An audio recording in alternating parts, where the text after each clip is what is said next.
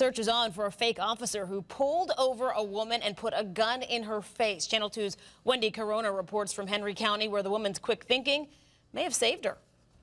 Thinking about my child and praying, that's it. I just wanted to see my baby.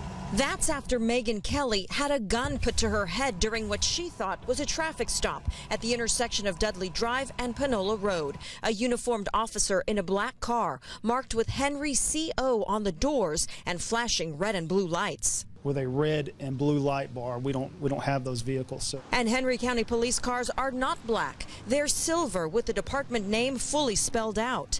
The alleged officer told Megan the car she was driving was stolen. At first glance, I thought it was a Henry County police officer. Captain Joey Smith with the Henry County Police Department says it is key that citizens be familiar with the official look of their local law enforcement. Honey, we don't have vehicles like that. We don't operate like that.